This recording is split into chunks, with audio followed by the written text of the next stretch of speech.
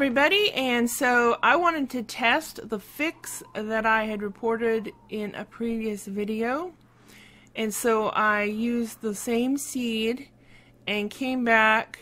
So this is the world with the edited XML files, and so I will open up this chest and see what's inside. We'll see if the fix works. If it didn't, I have mud on my face, right? Here we go. It says untouched. Open it up, and there it is. The Herbal Antibiotics recipe. So my fix worked, and you read the book, and then you can make herbal antibiotics. So if you like this video, please give me a thumbs up, comment below, and don't forget to subscribe.